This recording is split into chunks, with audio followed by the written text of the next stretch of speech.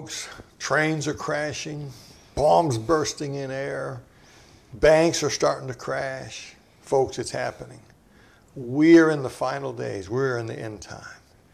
We're going to do a show today. Doc is in the studio. We have a DVD here that Doc put out called 7 Indicators of the End Times. We're going to give you 7 things that Jesus said would happen or be happening at the end time. And you're going to find that we're there.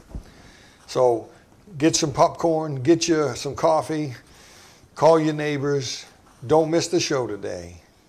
Stand by.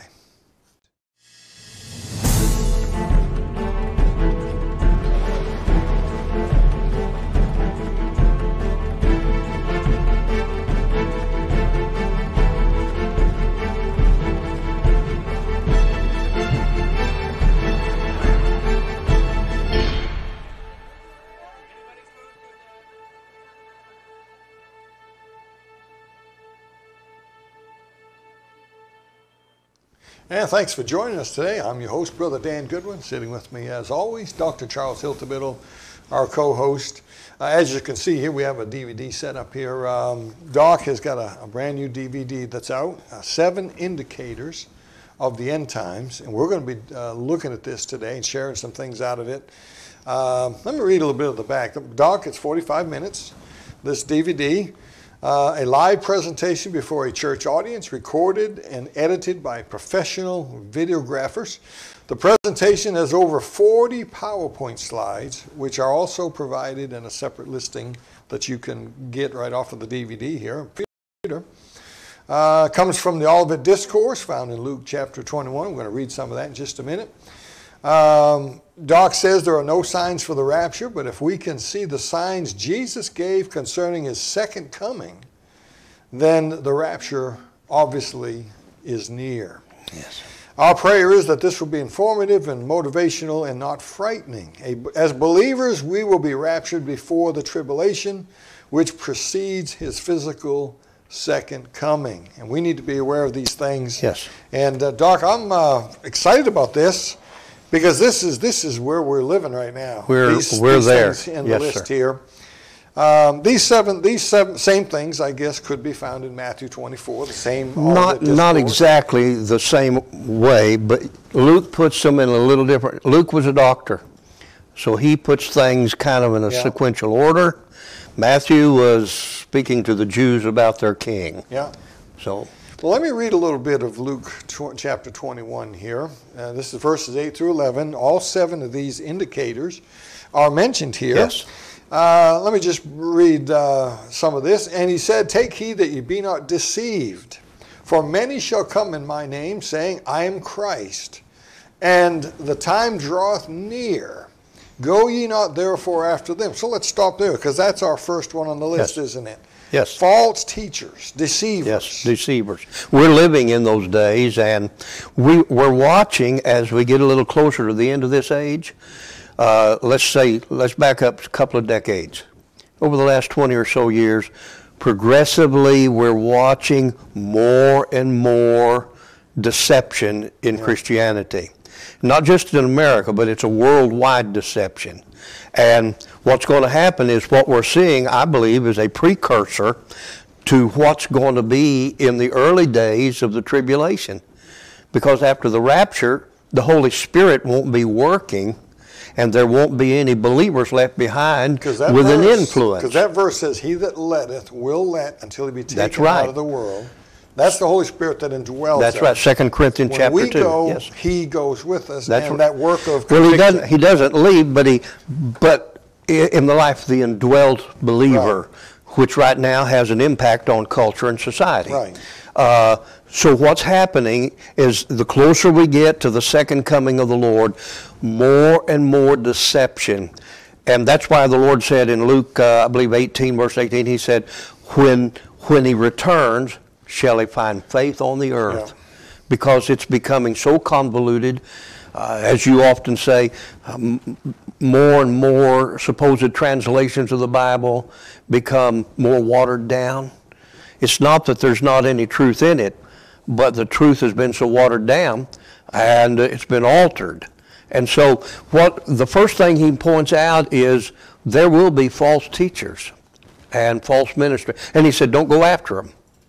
And I know a lot of people say, well, this was all fulfilled before at the 70 AD. That's what a lot of people think. Yeah. But they say, well, this has only to do with the with the disciples themselves. Well, no, this is talking about before the second coming, because he's answering the question concerning it, that what they had about his second coming. That's right. And so one of the very first things he points out is that one of the indicators that's going to be, I'm convinced, is the rise of false ministries, false teachers, false doctrine, and the list goes on as you're seeing it in our world today. We are that generation. I'm convinced we are. I mean, obviously there's always been people Yes. that were false teachers, but never in the magnitude of how it is today. Right. And it's even worse today than it was Oh, a year yes. ago. Oh, yes. Well, not only that, but along with that is what I see as the feminization of Christianity. When I grew up, you would never have heard, because I grew up in the era when even Pentecostalism was just starting to catch on. And even then, you didn't have women usurping authority over men. Mm-hmm. Today, there are many ministries, quote unquote, that's on television and YouTube and all this other, that are women even claiming themselves to be apostles and claiming themselves to be pastors. We have ministries that have husband and wife teams as pastors. Yeah. Which is just opening that door and getting closer to the door. And it is, and once we're out of here, Dan, I'm convinced as we're going to talk about maybe next week, we're watching the movement for a one world religion, just like we see the movement for the one world government in place for the Antichrist. The Bible says the bishop or the pastor must be the husband of one wife. Now that's exactly what it says. That's what the Bible says, and of course, if you keep tampering with your Bibles, I guess you can finally find a way to make it say what you want it to say. And by the way, the changing and altering of the Bible is not anything new. I mean, even they talked to Peter about some of Paul's teaching, said it's hard. And he said, well, not only that, but he said they're already wresting the Scripture. Yeah. It's something they've always done. It goes all the way back to Genesis 3. Yeah. Hath God said. Yeah. So the first thing that Luke puts in an order, because there's always been false teachers, but the closer you get to the coming of the Lord, more of that is out there. When I was young growing up, Dan, you never heard anybody believe in anything basically other than a pre-tribulation rapture. Today, the idea is a mid-tribulation, it's a pre-wrath, it's a post, it's all over the place.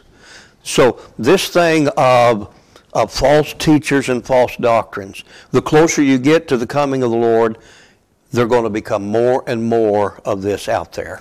And I don't know, it's crazy what's happened to the prophecy world. Oh, yes. Let alone the rest of Christianity, but the prophecy world out there has lost their mind. I say this all the time, and I'm one of them. I'm in the prophecy world. You are.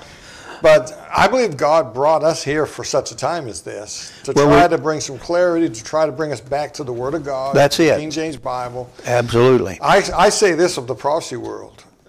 They're into fairy tales and fables, Greek mythology, fables, fiction, sci-fi. I mean, UFOs flying around with angels, with joysticks and playing games in the sky. That's ridiculous. But I'm convinced this is part of the thing is, people need to understand that a falsehood or a false teaching or a false ministry is of no value if it doesn't have some truth in it. Yeah. And so this is what's so subtle about it. If we don't check everything by the Scripture and run it through the lens of Scripture, it would be easy for even you and I to make the Bible say whatever we want to say. And you know this as well as I do. We've both written on this, but creation is in God's hands. Satan is not a creator. Yes. And I say this all the time. Satan cannot create a blade of grass out in my field. Satan is a counterfeiter. He's a counterfeiter, but when you study the Exodus, you discover in the Exodus some things that the devil does have a power in the area of creation, not the ability to create, but the ability to manipulate. Manipulate, yeah, big difference. Big difference. And they're telling us that angels saw human women, came down and married them and had children. That means they had to have a seed, they had to be able to create life. But they can't do that without going outside of Scripture to finding some writing Greek mythology, outside of Scripture. The Book of Enoch. Yes. Yeah. So we're living in a time where, as believers, God's people, they need to get back into their Bible and let their Bible guide what they're listening and following. And folks, we're begging you to give us a hearing here. Think about what we're talking about. People of prophecy ministries have gone into sci-fi, Greek mythology, talking about Thor being a fallen angel and a Nephilim. No, Thor is a fictional character. He doesn't exist. Right. Never existed. And Greek mythology, we've got to get back to the Bible. We've got to get back to the truth. We've got to put away science, falsely so-called, as Paul said. Yes. And we've got to get back to the truth. Doc, let's stop right here and get it over with and talk about the ministry and the need here so that we can get right back to this. Amen. We are about 2 weeks out from the bill being due. You know, you all that have watched us for a long time, about every 3 months, the big bill comes due for all the networks that we're on. And we are not there yet. We're not as bad as we were last quarter, but we're not there yet. We don't have the money to pay the bill yet. But we got about 2 weeks left. If you can help us, we need you. We need you. And pray for us. We want you to partner with us by praying and boy, keep the notes coming. Doc, we get emails almost every day. We get letters in the mail. People send us checks and they'll put a note. Oh, we just love you guys. Thank you for using the King James Bible, stuff like that. Yes. Boy, it means a lot to us to open up those notes and read those. So the bill is coming due. If you can help in these last couple of weeks, we still need several $1,000s.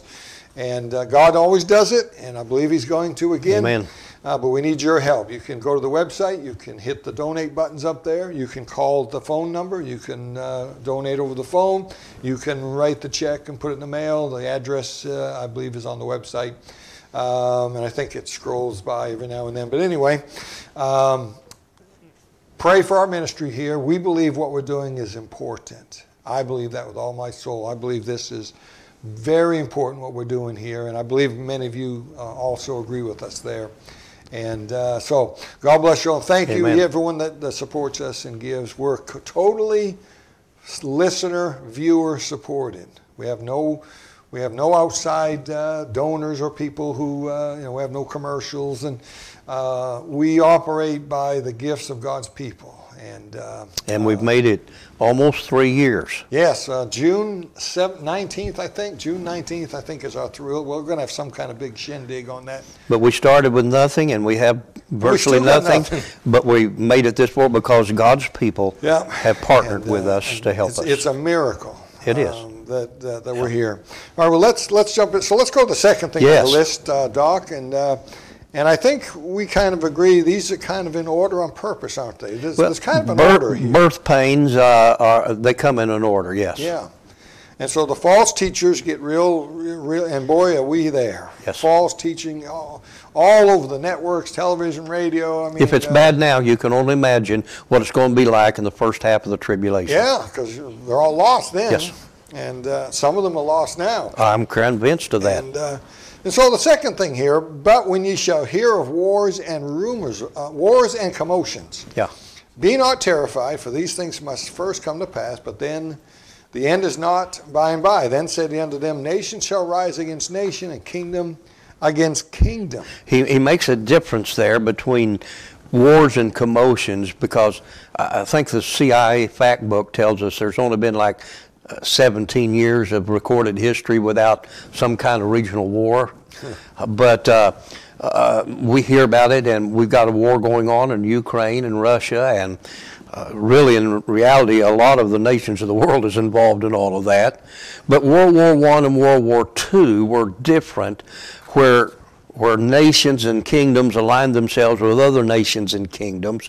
And as a result, World War I brought about the Balfour Declaration, and Ezekiel 37 began to be fulfilled. Right, Ezekiel's bones. Yep, bringing Israel back into the land. The foundational things were put in place that allowed them to be. Then at the end of World War II, Israel becomes a nation again. Yeah. What's it doing? Well, God said, I'm going to bring them back. In chapter 36, he said, I'm going to bring them back. And then in chapter 37, he said, this is the process I'm going to bring them back, because he's getting ready, because in chapter 38, he's got a battle to go with them. But anyway, these wars were a part, I'm convinced, of bringing Israel back in for the fulfillment of Daniel's chapter 9, the last 7 years of that prophecy. Yeah. And so those were birth pains, and that's why I think you find the word "but" put in there. And I think our English translation is very important. Yeah. All right. Well, we're going to go to the next one. Mrs. Goodwin, do we have my Great End Time Distraction book available? She'll put that up while I'm reading this next one, because if you just heard us talk about the Nephilim and the fallen angels, if you don't have my book, The Great End Time Distraction, you need to get that. It will forever end the controversy for you on the sons of God and the daughters of men in Genesis 6. It will settle that for you like it has for me. And a very important book. She'll put that up in just a minute. So, Doc, the next one on the list, number 3. Right. And great earthquakes shall be in diverse places. Well, what we're seeing is more and more earthquakes every day. No day goes by without an earthquake somewhere. But the number of 3.0 is almost off the chart. 6.0 and greater is off the chart. People need to understand that the system that measures the intensity of an earthquake, each digit is double the digit before it. In other words, if it's 6.1, it's twice as great as 6.0. Wow, I didn't know that. So when you get to 8 point and above, or you get to 9, recently we just had one in Turkey. It was 7 something, wasn't it? It was 8, I believe it was around 8. Maybe it was. And what you had was almost 40,000 or more people died in that terrible thing. A few years ago, there was a 9.0 that moved geographically, moved the island of Japan 8 geographical feet. I mean, it moved the entire nation. And so, but the interesting thing and you can research this, and folks can research it, that since Israel has been back in its land since 1918, what you'll discover is 10 of the greatest earthquakes ever on record have happened since Israel has been back in their land. And I think you meant to say 1948. No, back when they began in the Balfour Declaration. Okay. So since 18? Since 19 and 18, 10, now it would be 11 of the greatest earthquakes that have ever taken place have been since Israel is back in their land. He said these would be end-time markers. So that tells me that what we're seeing, the Bible says the earth groaneth, travaileth, waiting its day of redemption. Yeah. Well, in chapter 16 of the book of Revelation, the final vial of wrath is an earthquake so great that there'll be no more mountains and no more islands. And so that's going to be on the Richter scale. Yeah, I don't think it'll be measured. Wow. Be off. But yes, we're watching an increase in that. So the fourth one here is famines. My goodness. You're hearing about it every day. You don't hear as much about it in the American media, but if you'll get over into Europe and get into some of the media, you begin to realize that even in many Western cultures in Europe, they're already facing great shortage. Even you go to the simple store of Walmart in our world today, and I promise you, you can see things on the front of the shelf. You ought to look behind it. Most of the shelves are empty behind the 2 or 3 boxes or whatever's up there. And let's remember, the Bible talks about in the last days will be a famine of the words of God. And the famine of the Word of God. So, but what we're seeing is a precursor of the black horse rider. Yeah. You know, you got the white horse of the Antichrist, then you got the red horse of the wars, and then the black horse is inflation and famine. Yeah. And this is where we're headed. You're watching the precursors. Right now, they're even telling you, in America. You've got just a few months and you're going to start seeing great hardship. Yeah. And we have recommended on this show many times, folks, for you to prepare. Yes. You know, Proverbs says, the prudent man seeth the evil afar off, yes, and he hideth himself. That applies to all areas of life, whether it be a storm cloud and a hurricane coming, or whether it be a financial crash that you see off on the horizon. Hey, it's not so far now. No. In fact, I think the next week we're going to have a YouTube video about some of that.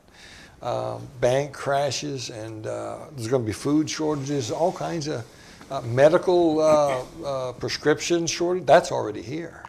Doc, I had to get a prescription, and my doctor said, "Oh, we can't send you to Walmart. They're out of it. They don't have any." And that's just painkiller. And that was an ordinary medicine. Yeah. Yes. And my antenna went up. I said, Well, 90%, if I remember right, 90% of our medication comes from China. Yeah, we're in trouble. We're in trouble. Yes. Yeah. But that brings you to the next one, pestilence. Okay. And we've already been through a couple of years of pestilence. Yeah. And whether it's man-made or not, that'd be for another subject. But we're getting ready to see not just the kind of we think of pestilence in the Bible being an infestation of an insect or something, and that still takes place. Because if you lived in Africa, if you didn't have your 1 acre or so that you were growing continual food on, you wouldn't be able to eat. Yeah. And you take an infestation of grasshoppers, and they come through, and locusts. Did you realize that in 15 minutes they could take away a whole year's worth of food for that family? Yeah. But we're living in a world where pestilences, it may be more, instead of insects of that nature, it may be more of a man-made pandemic. Mm-hmm. And even now, our own federal government is trying to get in their budget money for a pandemic. I thought we were out of it. But anyway, I think they might know some things you don't know. We're so far in debt, and they're just pouring more of it on. Yeah. And banks are starting to fold. And it's a week before this show's going to air. Who knows where the banks are going to But that brings you to the next point, and that's fearful sights. All right. That is a fearful sight. Yeah. You mentioned earlier when we were having breakfast today about people going to a bank, hearing that there's a problem, to get their money, and they're met by the police. And that's what Tucker Carlson said. He said people went to that bank to get their money out, and the police were called because the bank was fearful that there was going to be violence because they didn't have no money. Didn't have it. And that was a fearful. Here's the thing. Of course, we've got a set in here, and what everybody sees is what you see right now. If they took the camera back about 4 or 5 feet, and you could see the clutter over here, and another set over here, and all this other stuff. And so, media has the ability through technology to stage things, to make it look bigger or worse, or even make it look like something that's not even real, to convince you. Remember back last summer, all the Antifa and Black Lives Matters and all this stuff? Yeah. What you saw on the media, the greater majority of it was all staged. And you could take one block area, set you some cars on fire, get you some people dressed up out here, and you could convince the world that the whole 45 blocks is like this. Yeah. And so we're living in a time where the power of media, with the new types of technology, fearful sights can easily be portrayed upon not just America, but on the entire world. And we saw that with Hollywood. I mean, way back in the 40s and the 50s. I mean, I remember the Jimmy Stewart movies. I remember they'd zoom in on his face and he'd have this scared look. And I mean, they have the way that they know how to do that. And with technology today, well, they could literally make something up that's not even real, and even technologically, you cannot detect it. Now, there's one more on the list. We have a few minutes left. So we're going to get all these. The number 7 on the list is and great signs shall there be from heaven. Yes, and that could be more than one thing. It could certainly be God's moving of the instruments of heavenly bodies. Planets and yes. things up there. I mean, he put in Genesis chapter 1, and particularly chapter 4, or fourth day of creation, verse 14 and on, he talks about putting them in their ordinance, or ordained them in that position. And they were for signs and for seasons. Yes. And so God does use that, and according to the first chapter of 1 Corinthians, God uses signs of that nature for the Jews. But so it could be heavenly bodies. Yeah. And we hear, I saw a thing yesterday that the Earth is going to be hit by 2046 by this huge asteroid and all of this kind of stuff. And there are people that are saying, well, really those aren't telescopes out there taking pictures of the far distance of our universe. Well, it really is. But I think the fearful sights, or the great signs from heaven, are what we're seeing stage being set now for the middle of the tribulation that's coming. Right now they've got cameras on satellites that can read your license plate. Yeah. And so I know Elon Musk has, and I have it in the DVD, he has almost 3/4 of all of the low altitude satellites that's in space are under his space program, and Starlink. And he has 5G radiation or cell phone network available everywhere from all over planet Earth. 600 of those have been retrofitted with laser beams. Yeah. And so when your Bible says in the 13th chapter of Revelation that the second beast, I believe that's a false prophet, right, to convince the world to worship and to take part of the mark of the beast system, he'll be able to call fire from heaven. I used to wonder how that would be, but now I have no doubt how easy it would be. So these are all things that I think we're seeing the precursors of them, and during the tribulation they're going to get worse and worse. Well, Doc, I believe you. It's an awesome DVD, 40 wonderful slides. This is going to be a help to people, and it's going to give them 7 indicators that we're at the end times right now. I mean, we're there. We are there, and it's just a matter of whether it's this week, next week, a year from now, 6 months. The thing that's important for our folks, be ready. If you're not saved, please receive Christ as your Savior. Change your destiny from hell to heaven. Jesus has done everything needed to be. You just need to receive Christ as your Savior. If you need some help with that, contact us, and we'll be glad to help you with it. Yeah, sure will. And if you are saved, get right with the Lord today. Amen. Get your life in order. Get your home in order. Get your children in order. Get your neighbors saved. If we're at the end of this thing, let's not just sit on a swing and look up and wait for the trumpet to sound. Let's do something. And I always tell people, I want to go out of here with a bang. How about you? Well, until next time, keep your eyes on them skies.